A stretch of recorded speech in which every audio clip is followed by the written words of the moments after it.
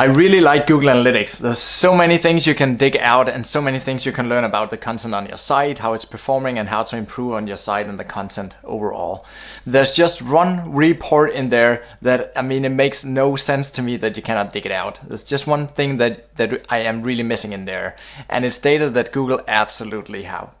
And that is the age of the content, like how old is the content sitting on the site. For each article, I would love to have a filter where you could just have another column telling you these articles are X weeks or months old. And this is definitely data that Google has, of course. Of course, they have the indexing date and the publishing date for all the articles on your site. So I have no clue why they didn't include it, because obviously they have the data, and there's a way to fix this, and there's a way to get this data, not inside Google Analytics, but somewhere else. And I want to show you how to do that in the video. But let's first just talk a little bit about why I really want that metric and why you should look at that metric as well for your site and your blog. So the thing is, when you look at the overall traffic to your site and you look at the articles and all these good numbers in Google Analytics, they really don't make any sense unless you account for the age of the content. Because if you posted the article yesterday, of course it has no traffic and it's not supposed to have any traffic yet, right?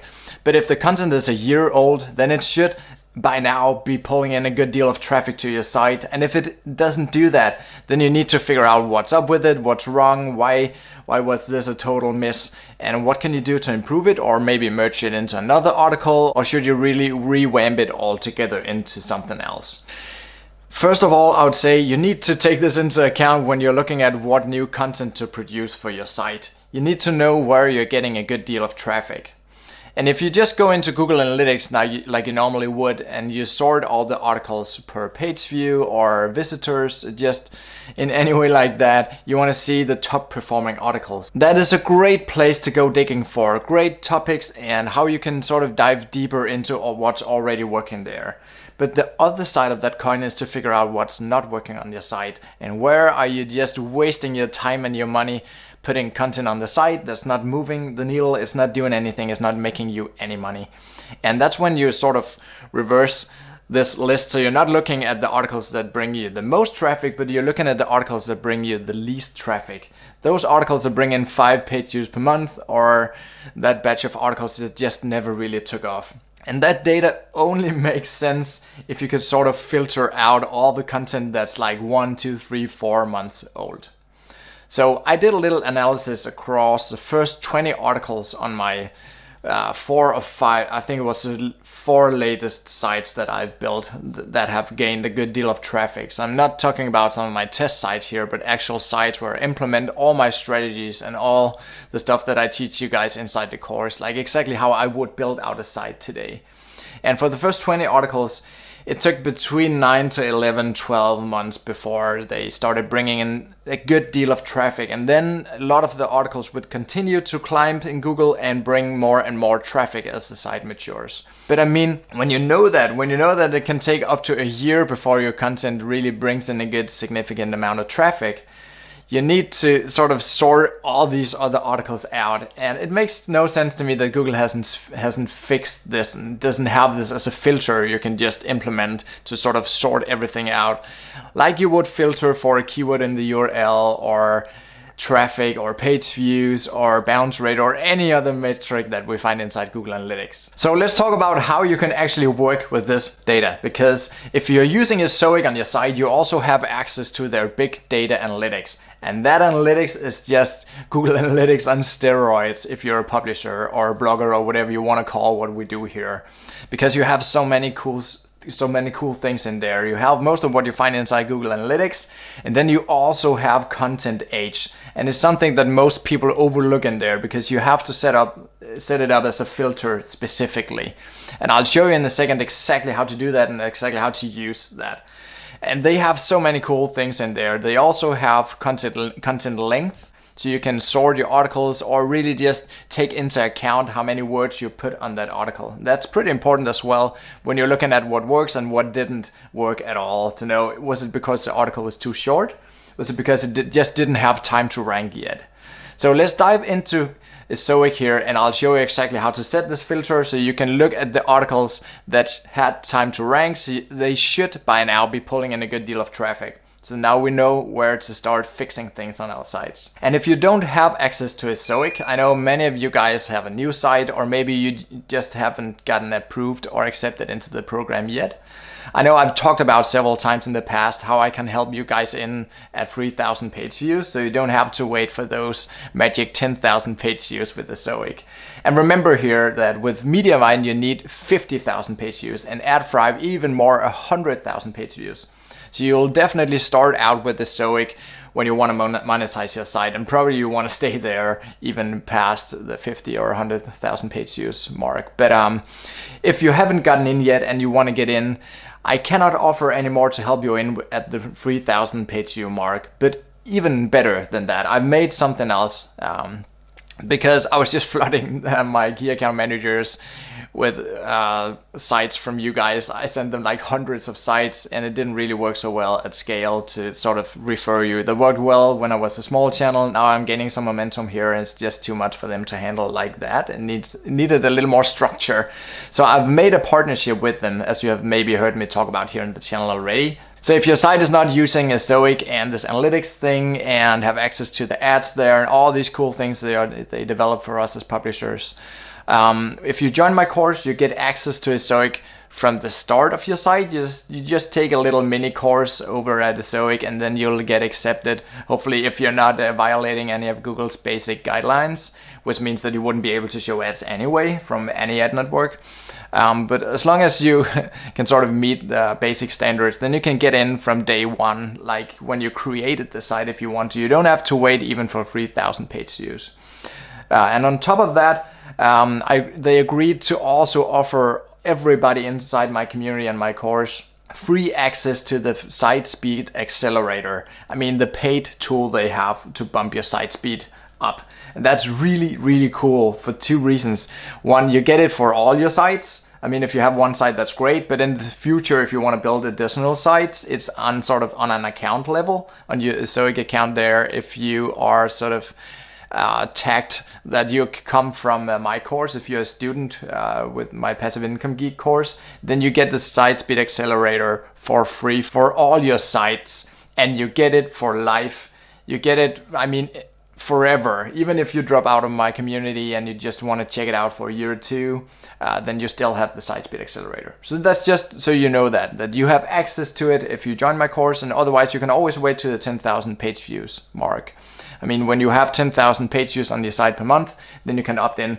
But actually, I think if you join my course and you get in from day zero, I think you will easily earn the money, the expense for my course back before you reach the 10,000 page views mark. So I guess it should be a no-brainer now to join my course if you want to use Ezoic on your site. But let's check out here how I set up these filters and how you can do this in the analytics tool inside Ezoic. All right, let's do this. And I will say it took me a while to get this right, and I had to have multiple emails forth and back with my key account managers just to make sure that I got the correct data in here. So there are some very specific steps here that you need to do exactly like I do here. So first you go to content over here, and you don't go to landing pages, you go to pages here. I don't know why it doesn't work as well with landing pages, but you need to use the pages report. And then I like to take the last 30 days here, because that's usually the metric we use when we're talking page views. So that's just what I'm most used to. And then you want to set a segment up here. And this is where the magic comes in. So you go here to new segment, and then you go to content here. And then we have this content age by month or week. It's pretty cool that they selected both here. So you can say here content age bigger than 7 months, for example. Now you'll see all the content on your site that's 8 months or older. Of course, you can do the same thing here by saying bigger off or equal and putting an 8, because then you will include that 8 month. Right? But bigger than 7, that should give us all the content that's older than 7 months. But this is not all, because you also have to go up here and choose the specific site here.